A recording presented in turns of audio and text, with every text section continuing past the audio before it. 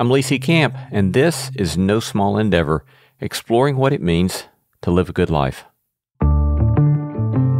I think it's safe to say that American culture is celebrity obsessed. That's Katleyn Beaty, journalist and writer on faith and culture, whose work has been published in the New York Times, Washington Post, The Atlantic, and more.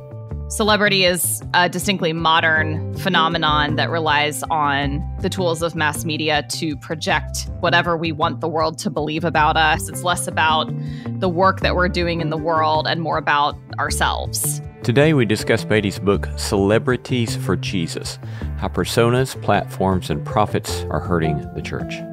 The American church, especially its more evangelical permutations, has adopted a celebrity focus rather than resisting it or critiquing it. A conversation coming right up. I'm Lacey Camp. This is No Small Endeavor, exploring what it means to live a good life. News headlines of the past decade have featured headline after headline of evangelical Christian leaders falling from grace and falling from great heights of success. Pastors of tens of thousands, media darlings who were friends of the powerful, and heads of their own media empires. But how did Christianity become an arena for celebrity when the virtues of humility and service seem to require eschewing celebrity, when the practice of trust appears to stand at odds with machinations to make one's own efforts wildly successful? And how does this apparent cult of celebrity shape contemporary conceptions of what it means to be a faithful Christian in the 21st century? Katleyn Beaty explores these questions at length, and today we discuss her book, Celebrities for Jesus, how personas, platforms, and profits are hurting the church. Katleyn Beaty is a journalist, editor, and writer, having written for the New York Times, the New Yorker, the Washington Post, the Atlantic, and more, has commented on faith and culture for CNN, ABC, NPR, the Associated Press, and the Canadian Broadcasting Corporation. She is co-host of the Saved by the City podcast, and today we're discussing her new book, Celebrities for Jesus. Welcome, Katleyn. Thanks so much for having me. Yeah, it's a pleasure to have you with us. I think it would be great if you started with some definitions that I found quite helpful and compelling, namely the definition of celebrity versus the definition of fame. It's an important distinction because I think it helps us identify when fame can be used for good purposes and when it's kind of gone bad or gone astray. So I think of fame as something that we see in every time and culture arising from, good works in the public square, excellence, virtue, leadership, acts of courage, military prowess. It's a byproduct. And so if you find yourself with a measure of fame, then you have to determine, how do I steward this well without losing my soul? Celebrity is a distinctly modern phenomenon that relies on the tools of mass media to project an image of ourselves, whatever we want the world to believe about us, whether that's impressive or spiritually superior or attractive, smart. And from that, people develop a kind of attachment and affection and even an allegiance to our image, to what we are putting out in the world about ourselves. It's less about the work that we're doing in the world and more about ourselves. I define celebrity as social power without proximity. It's really the ability to impress, to shape hearts and minds, to draw attention, but from the distance of a screen or a stage. And I think in that distance between a celebrity figure and the people they are shaping and influencing can come all sorts of temptations to misuse celebrity power, to abuse that power, to use that power for your own self-glory. So the without proximity is really what makes it dangerous. Yeah. And this is kind of reiterating some of what you just said, but the fame then being known, one's known for one's virtues, whereas celebrity, one is known, as you said in the book, one is known for being well known. So, this didn't start with the Kardashian family.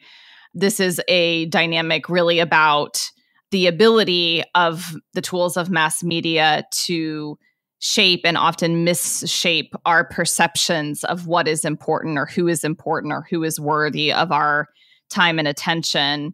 I come across tabloid headlines about all sorts of celebrity figures in the course of my day, and I find myself on probably not a very journalistic website, reading about the details of someone's newest relationship. And then I step back and think, wait, why do I care?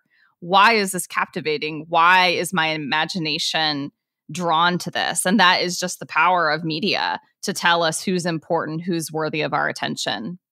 And so in your book, you're very in compelling ways pointing to the history of this unfolding in American Christianity. So tell us a little bit about then the historical roots of how we've gotten to where we are today. Well, I think it's safe to say that American culture is celebrity obsessed. And I argue in the book that the American church, by and large, and especially its more evangelical permutations, has adopted and accepted a celebrity focus rather than resisting it or critiquing it.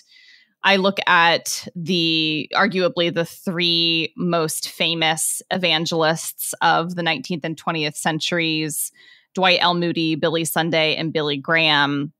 All of them, to different degrees and in their own unique contexts, were very bullish about using the tools of mass media. They were very pragmatic in their embrace of television, radio, even the newspapers, starting in the 19th century, to draw as many people as possible with the gospel message without necessarily stepping back and thinking, okay, but how are these tools shaping or disfiguring the gospel message that we're presenting? I focus on Graham. I knew about Graham growing up in the evangelical movement of the 80s and 90s. This was kind of at the tail end of his public ministry, but my parents went to a crusade. I remember seeing his crusades on television.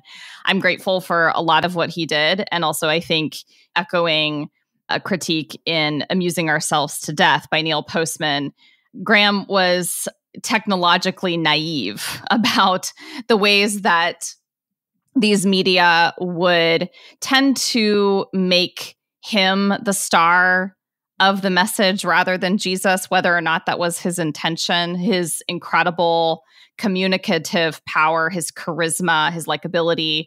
Graham famously and perhaps infamously befriended many celebrities in Hollywood. He was intent on befriending all of the presidents from Truman to Barack Obama. He was trying to, in some ways, become a celebrity himself as a way to establish the church's credibility in the public square. And I think, 20, 30 years out from Graham's public ministry, we can see that he and others helped to plant seeds that have borne pretty bad fruit in the American church and especially in American evangelicalism. And in your discussion of those historical roots, you point to three key practices that seem to be at the center of that sort of development. That is the focus on individuals, the focus on mass media, and the preference for individuals over institutions. So let's take just a few minutes kind of to talk about each of those. First, how do you see this playing out in the focus on individuals? Yeah, well, this somewhat comes back to the ways that evangelicals articulate and understand the core message of Christianity, compared with more mainline traditions, even more historical, worldwide, global expressions of the church. American evangelicals tend to think of the gospel as an individual primary relationship between God and a person being reconciled to God through the work of Christ on the cross that comes through, ideally a powerful individual born again experience, often very intense and emotional. And then discipleship, the idea of following Jesus, is really understood as being oriented around kind of personal Bible study, personal devotion. Of course, evangelical churches would also say, yes, but we have community and we have small groups and we want people to gather together. But I think evangelicals have certainly prioritized individual experience and even individual authority in reading scripture over and against the authority of the institution of the local church or a denominational body or authority figures within those institutions. There's a sense that, being a Christian has to be more than just belonging to a Christian institution. One must have a very powerful individual commitment to Christian faith. Just in terms of the way that evangelicals articulate the gospel, it is very much centered on the individual. But even with evangelical institutions, and I write in the book about the megachurch phenomenon, you see a centering of the church's identity, sense of mission on a charismatic individual figure, much more so than a particular place or location, a particular denominational history, a decision-making power of an elder board or board of directors. It often kind of rises and falls on the strength of the charisma of the individual figure, who is, in many ways, in many of these cases, eventually becoming a celebrity figure in their own midst. And it goes without saying, this has created a lot of problems.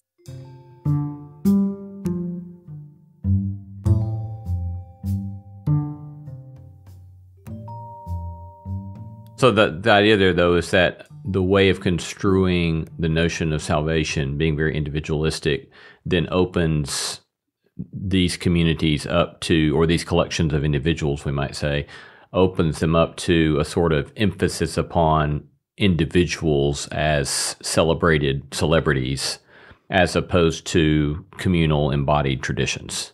And so it kind of feeds into the particular temptation to celebrity and personality as central to church life. Is that how you're seeing that? Yeah, I think in a lot of evangelical churches, there is a sense that, what is happening on stage every Sunday morning, or what even we're doing and we're up to during worship on Sunday morning, is we are receiving personal inspiration and edification from the preaching of one specific person.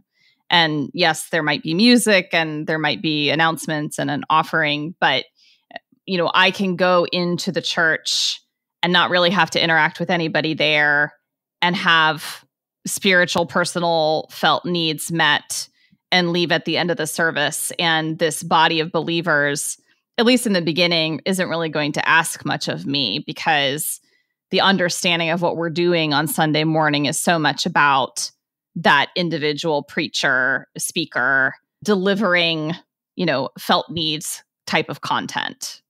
So in this way, I think the celebrity fixation in a lot of these churches is a real detriment to the spiritual development of people in the church, that they are not being given an understanding of Christian faith that is participatory and communal, when in fact, the description of the church in the New Testament is precisely that, is precisely participatory, communal, might actually require something of you, is not really about getting your felt needs met. So I think we're due for a course correction, for sure. Yeah. I was reminded in reading that part of your book about a conversation I had with a gentleman I'd done an interview with years ago, and he was a recent convert to Anglicanism and been ordained as a priest. And he said that one of the things that had driven his conversion was his weariness with the kind of cult of personality in the kind of evangelical world.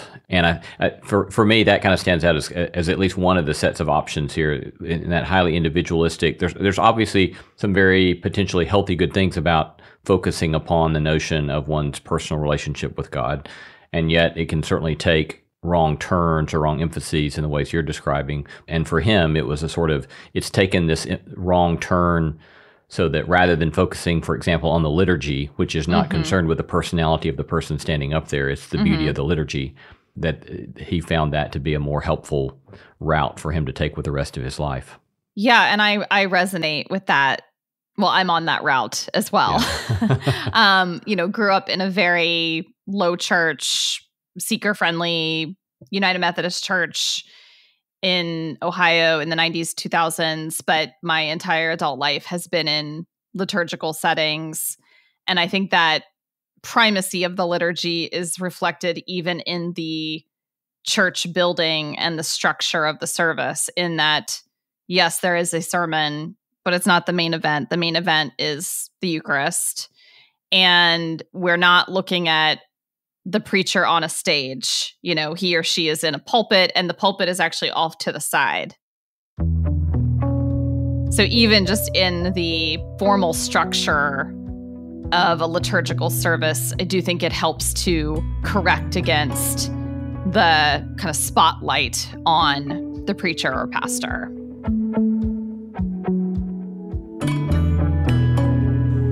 You're listening to No Small Endeavor and our conversation with Katleyn Beaty.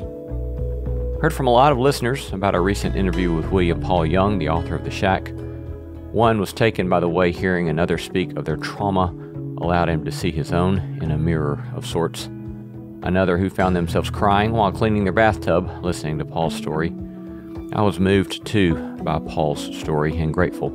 If you have not listened to that episode yet, you can get it wherever you listen to your podcasts. I do love hearing from you. Tell us what you're reading, who you're paying attention to, or send us feedback about today's episode. You can reach me at lee@nosmallendeavor.com. You can get show notes for this episode in your podcast app or wherever you listen. These notes include links to resources mentioned in this episode and a PDF of my complete interview notes, including material not found in this episode, as well as a transcript. Coming up, how celebrity culture sets one up for failure, why technology is not a neutral tool, and some options beyond celebrity culture.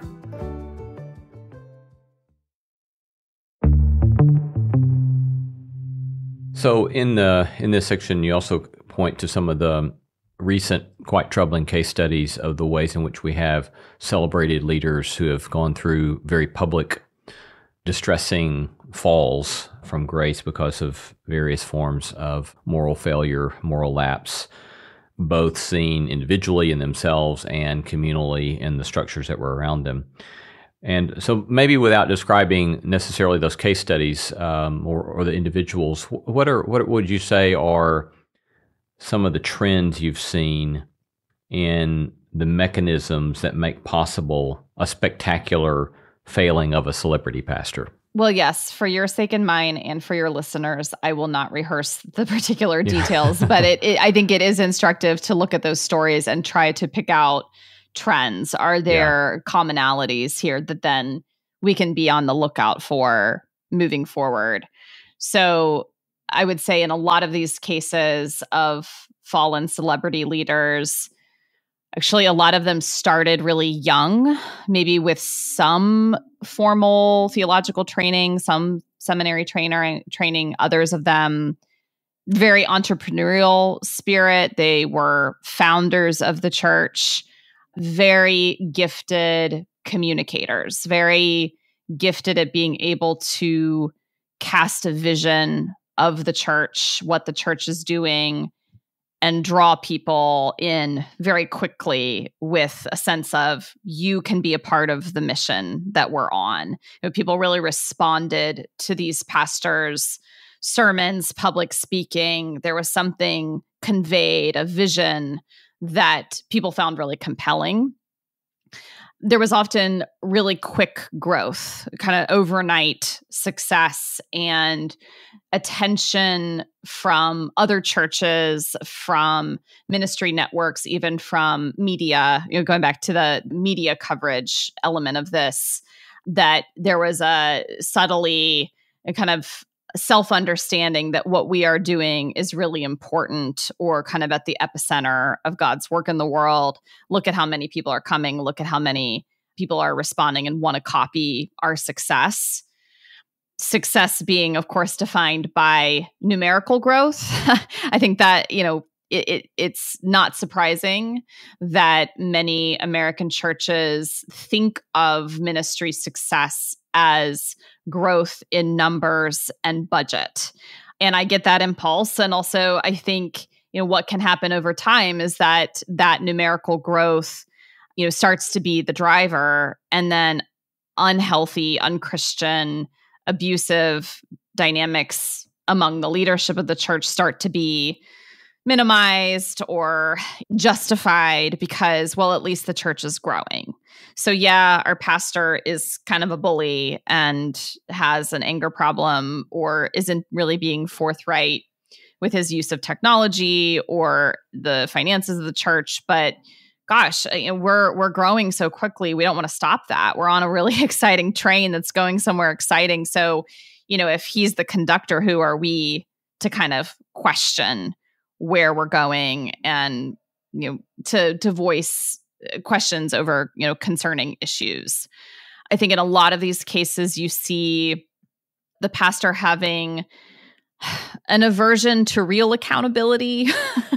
Oftentimes, of course, there are accountability structures like a board of directors or an elder board. But when you start to dig into the interpersonal and power dynamics within those structures, there's often such a deference to the pastor. Maybe, the board is stacked with friends or supporters or people who are going to kind of cheer the pastor along instead of ask hard questions or even be able to ask hard questions. So kind of accountability in name only.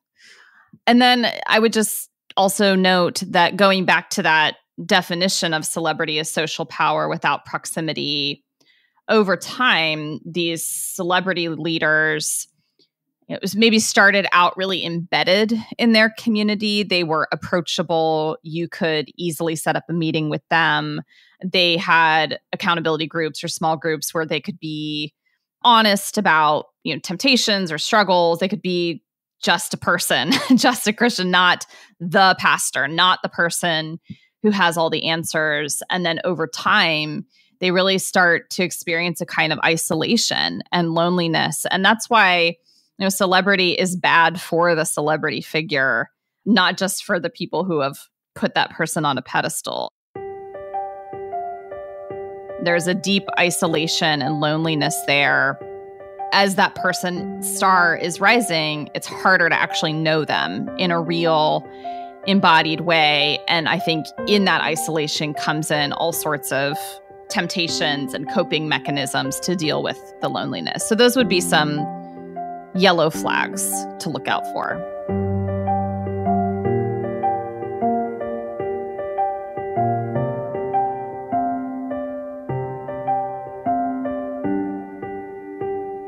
So the Billy Graham rule, let's talk about that just a little bit. So here you have in that kind of famous commitment, a desire to practice some accountability, and yet, especially as that's kind of been more recently expressed in the so-called Mike Pence rule, it's been quite critiqued as well. So how do you see this there seems to be in that a sort of sincere desire to practice some form of accountability / transparency of some sort, right? And yet it's been hotly critiqued. So talk to us how you see that.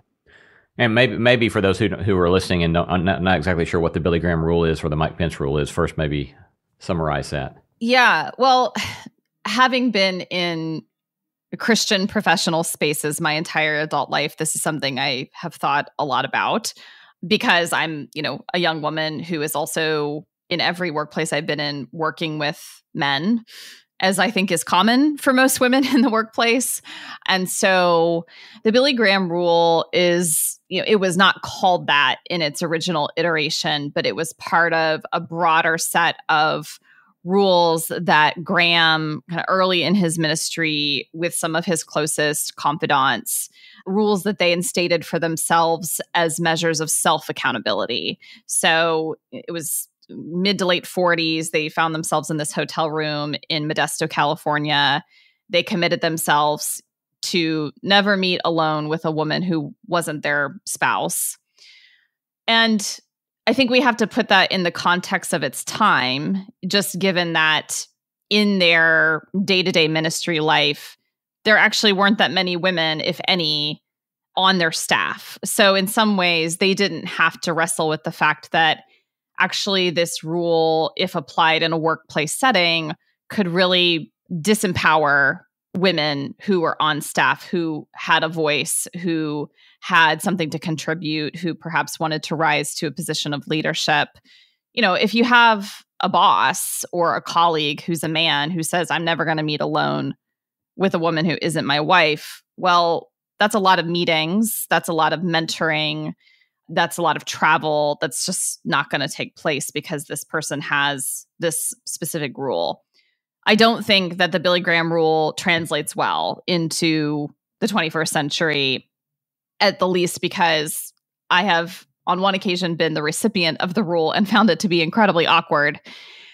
At the same time, I think, something that you just said, Lee, I think we can look at the spirit of the rule and say that the spirit of sexual integrity, of, to use an old kind of biblical phrase, to not give the appearance of sin, these are good impulses. So I can honor the spirit of the Billy Graham rule, even though I don't think it actually works in application today. I also think, it's really important to remember the Modesto Manifesto wasn't just about sex. It was about financial integrity. It was about honesty, kind of how Graham's associates were reporting crusade numbers. It was about committing to local churches to say, we always want to partner with the local church. We are going to be setting Graham's salary based on what a board determines, not based on crusade numbers or kind of giving in a particular moment. So there are lots of things about the Modesto Manifesto that I can still affirm and think, there's something for us to learn even today. Yeah. That's very helpful. So before we get off of the notion of kind of some of the failings, what would you say you would see as some of the, maybe we might say, meta vices of a community that makes this possible? That is, so we've talked a little bit about the potential vices of the celebrities themselves, celebrity types themselves, but what would you say is kind of meta vices of the communities that facilitate this or make this sort of celebrity culture possible? That's a really good question. And I like that phrasing. Kind of what are the deeper, darker impulses or beliefs that are fueling this? I wonder if some of this is really about the need for control, which is obviously a very old sin and has been expressed in every time and place, including by Christian communities from the beginning. But I wonder if some of this reliance on celebrity power, celebrity attention is about thinking that, we can adopt the tools of the world and we don't need your help or guidance, God. We found this tool, it works. Why not use it? So certainly a desire for control and perhaps a naive understanding of the nature of power, any kind of power, to corrupt and to distort even good initial desires, that power is not neutral and it shapes us in often subtle but very pernicious ways that have, detrimental effects oftentimes on the people around us, that it has massive human costs, power used wrongly. I would say, a kind of shallow understanding of discipleship, going back to a fixation on entertainment and felt needs, a kind of understanding of Christian faith as being always up and to the right rather than cruciform. That our notions of success and what success can and should look like are often in direct contradiction to Jesus's quote unquote ministry success, which ended in a horrific, humiliating death where all of his followers initially walked away thinking, what was that all about? What a horrific failure. Jesus was not seen as being particularly impressive or successful by his contemporaries, that was not the point. So failing in much of the American church to really embrace the cruciform nature of Christian life together and to embrace the idea that perhaps, following God and trusting God is going to look like a smaller and less impressive and very ordinary, even boring church rather than something that is impressive and glitzy and attractive in the world's eyes.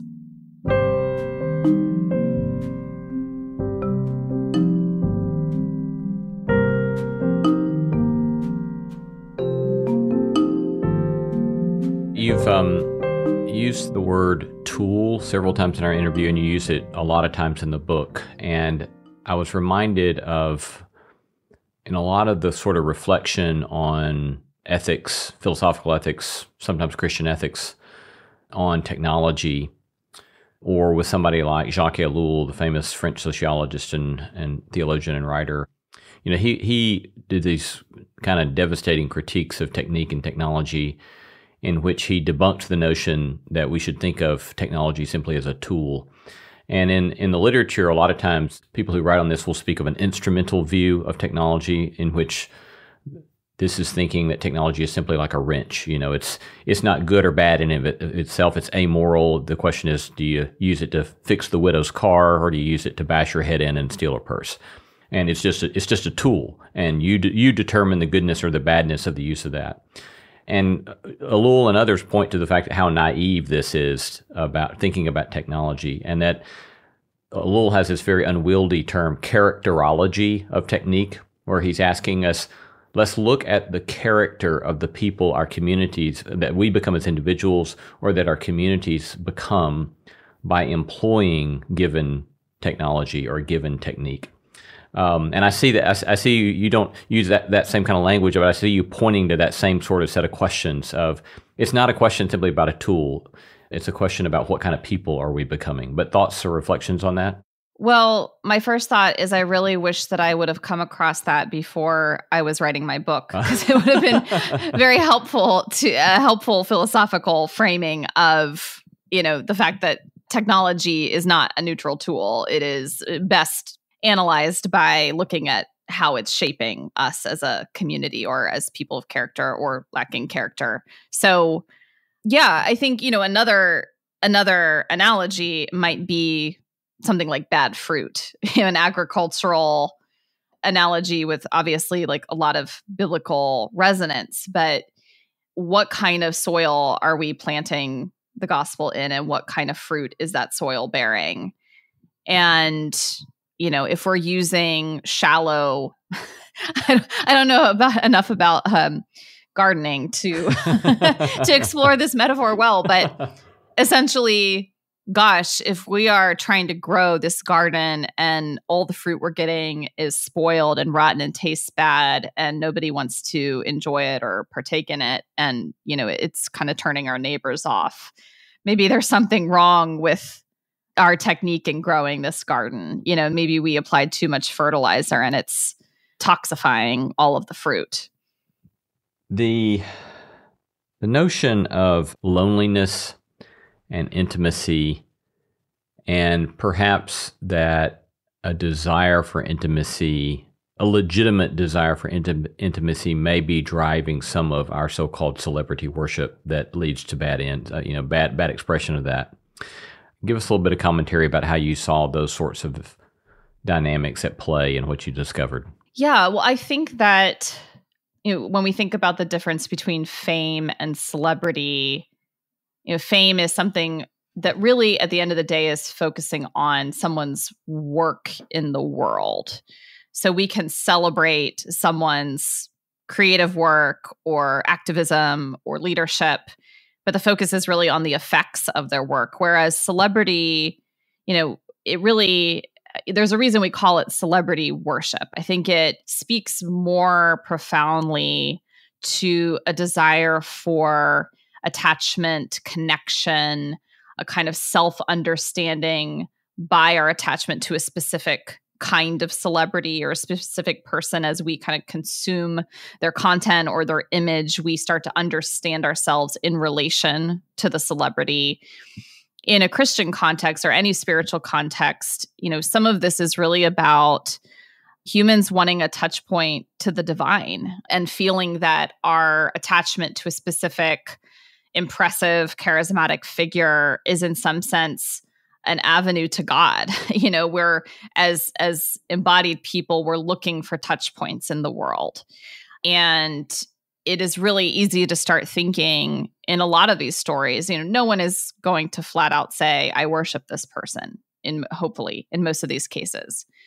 But in terms of the kind of loyalty that people will give to the celebrity figure, there is an idolatry at play. There is a kind of an attachment that is spiritual in nature and therefore more dangerous.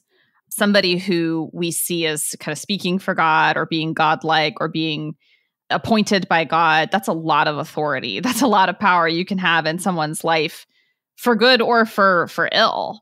I also just think that we're in, I'm certainly not the first person to comment on the fact that we are in a profoundly lonely time, not just with the pandemic, although I think that's exacerbated it, but certainly we live fragmented lives. We live lives where many of our connections are shallow.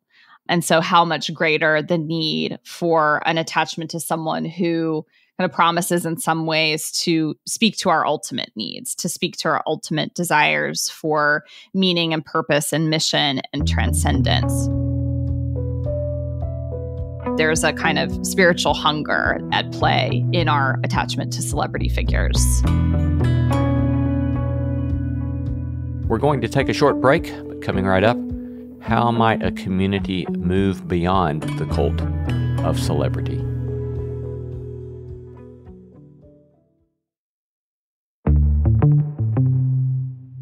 So I want to transition to kind of you beginning to point us towards alternative practices. But before we do that, let me ask one more question about diagnosis here.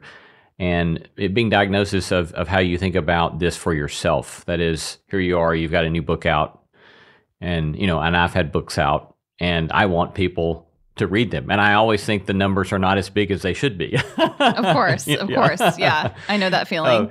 So how do you think about navigating for yourself the world of platforms, numbers, social media follows? How do you yourself work through that?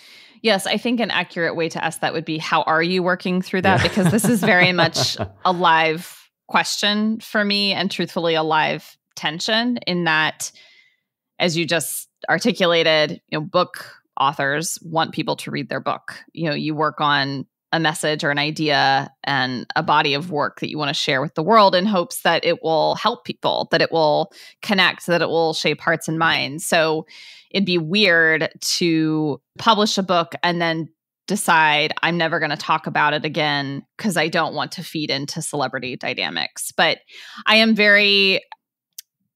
try to be aware of motive, of a kind of interior examination of, why do I want people to read my book? Is it because, I really believe in the message of it and want to help people?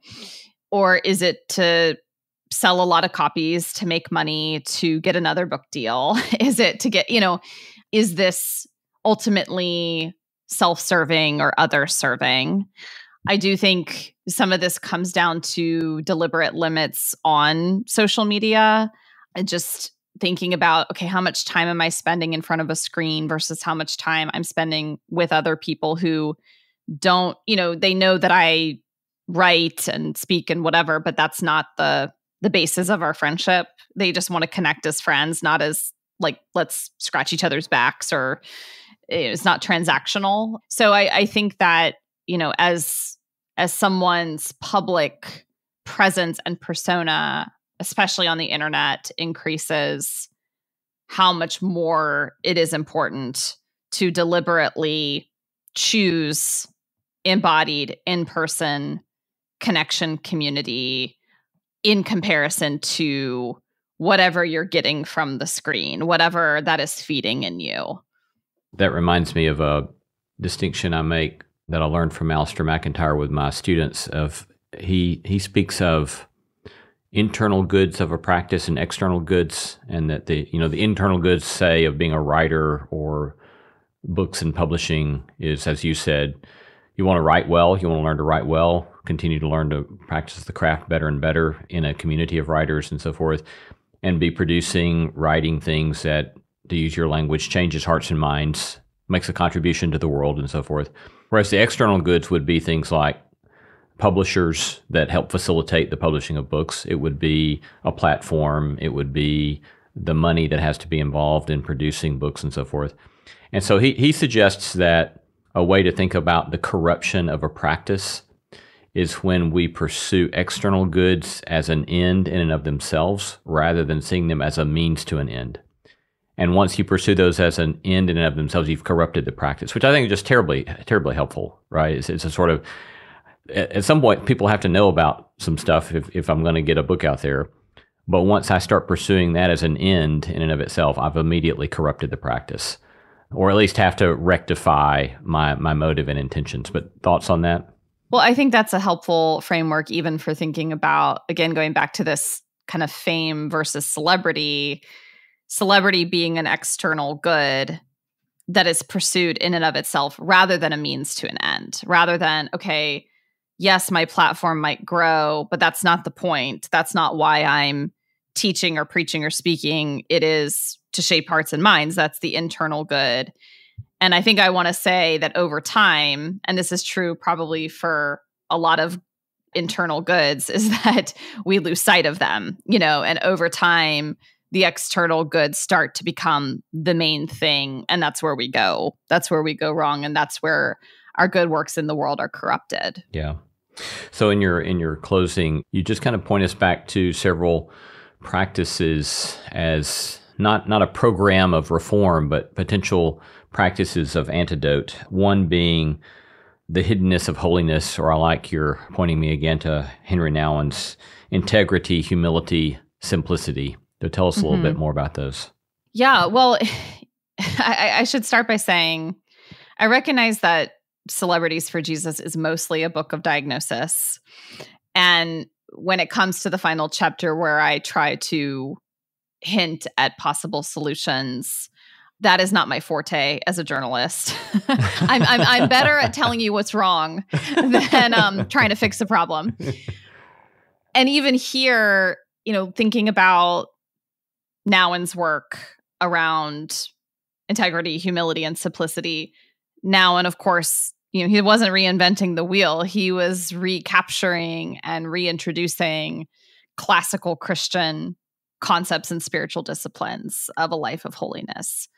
So in that regard, I felt like my job in this last portion of the book is really just to point to what other people have said, because I don't think I can say it better than people like Nouwen or Stanley Hauerwas or Thomas Merton, Dallas Willard, some of the great, Eugene Peterson. Just, the end of the book should just be like, go read Eugene Peterson's books. Yeah. But integrity, who you are behind closed doors is who you are in public, and you seek an interior integration of the self to stave off a kind of duplicity or deception of other people. Humility, this seems like an obvious antidote to the problem of celebrity, thinking not less of yourself, not self-flagellating, but thinking of yourself less. And there I'm just riffing on C.S. Lewis and Tim Keller.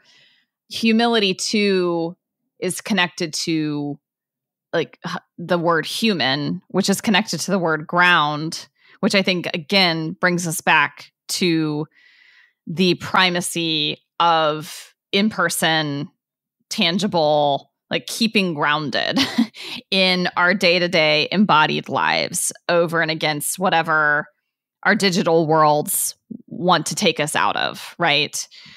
Simplicity, I write in the book about finances, and I could have said a lot more, but obviously in following the Spirit of Christ and so much of the church's witness over the years, seeking to live lives of simplicity so that we have more to give others, seeking not to draw attention to ourselves or impress others with what we have, but seeking to bless others with what we've been given, understanding that everything we have is a gift from God. Yes, very helpful. And a lifetime of challenge in those three in there. You also point us to the practice of friendship in an interview that you did with Andy Crouch. I love this line from Andy where he said, "We're meant to have people in our lives who are so close to us that nothing can impress them and nothing can shock them, which is a beautiful form of accountability, I think. But any other commentary on friendship? Yeah, well, I'm so grateful for that insight from Andy. And it surprised me when I asked him about antidotes. I wouldn't have thought, I mean, yes, accountability. We all know, leaders need more accountability than they have. And we all need to kind of welcome accountability in our lives. But I think even going beyond that, accountability can still sound like a transactional kind of relationship, whereas the essence of friendship is that it is of true friendship, I would say, is that it is non-transactional. That regardless of whether your star rises or falls, regardless of what you can give to this other person or how the attachment could benefit each other, you're committed to each other for the long haul. And we're in a time where we all sense we need more friends. We need more friendships. We need to cultivate more friendships. We want to cultivate the kind of friendships that will last a lifetime, where there are people who will show up at the end of our lives, regardless of whether our path has been great or a spectacular failure, who are committed to us in the way that God is committed to us, and who can see beyond any potential hype. I think we all need people who are like, yeah, but I know you and I've seen you in some really dark places, and I know that what you're posting on social media isn't the full picture. So let's be honest and let's be transparent with each other, because in that place of being honest about both our strengths and weaknesses, our limitations, our doubts, that's transformative to show up in that place and find that you are loved and accepted regardless of where you are. Yeah.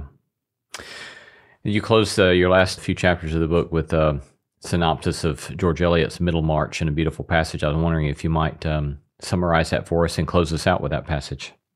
Yes. Well, I decided to read Middlemarch at the beginning of the pandemic. It took me 3 months. This is not a light read, but it is a beautiful read.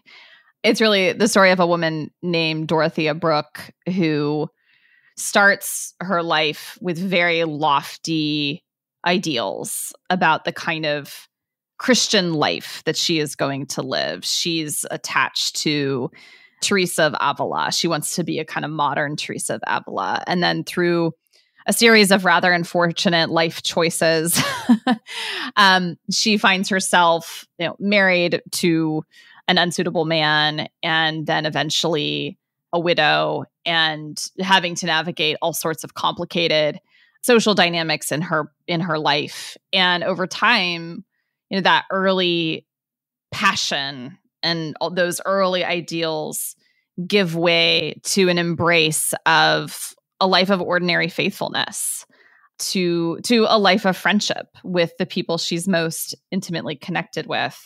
And George Eliot is saying, this is what keeps the world going, is people like Dorothea who are committed to ordinary practices of common goodness. And the final passage of Middlemarch is I just think it's the best ending of a book I've ever read.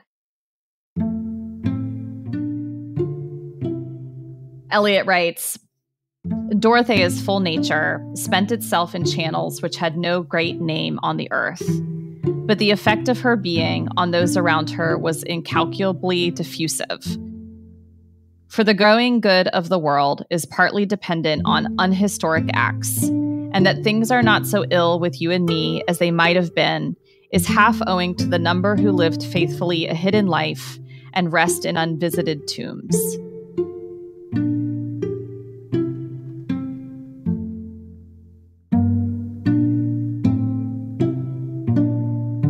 And I have that vision of a hidden life and that call to embrace a life of faithfulness that no one may ever notice or see, but believing that those acts actually keep the world running. We can't see their effects now, but perhaps we will in eternity. And can we be okay with that kind of life? Can we be okay with a life of ordinary hidden faithfulness? And I think here, that's the challenge for all of us, not just for the people on stage or with big platforms. It's for all of us. Can we embrace the ordinary and the hidden? We've been talking to journalist, editor, and writer Katleyn Beaty on her new book, Celebrities for Jesus. Thanks so much, Katelyn, for your time and your good work in the world. Thanks so much for your time and good conversation, Lee. You've been listening to No Small Endeavor and our interview with Katleyn Beaty. If you liked today's episode, make sure to check out her book, Celebrities for Jesus, as well as Katleyn's podcast, Saved by the City. The end of our conversation there evokes mention of the brilliant Terrence Malick film, A Hidden Life, which ends with that same line from George Eliot's Middlemarch. It's a deep meditation on integrity, humility, and simplicity about an Austrian conscientious objector who refuses to fight for the Nazis in World War II. I commend it for your consideration.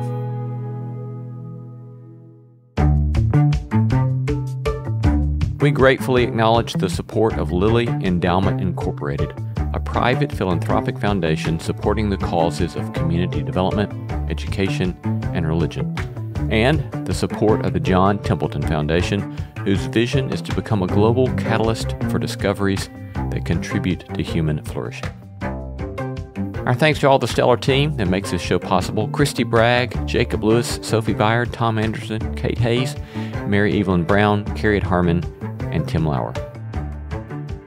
Thanks for listening, and let's keep exploring what it means to live a good life together. No Small Endeavor is a production of Tokens Media, LLC, and Great Feeling Studios.